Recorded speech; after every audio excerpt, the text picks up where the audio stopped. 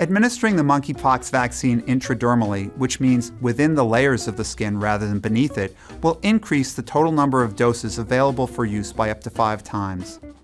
This is because this method of vaccine administration requires less vaccine to produce a similar immune response as when the vaccine is delivered in tissue below the skin, which is called subcutaneous administration. We issued an emergency use authorization, an EUA, on August 9, 2022. This authorization allows healthcare professionals to use the vaccine by intradermal injection in persons 18 years and older and subcutaneous administration in individuals younger than 18 years of age determined to be at high risk of monkeypox infection.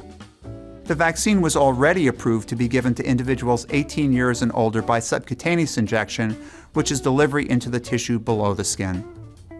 We'll continue to provide updates as developments occur. If you have questions about the JYNNEOS vaccine, please contact your healthcare professional.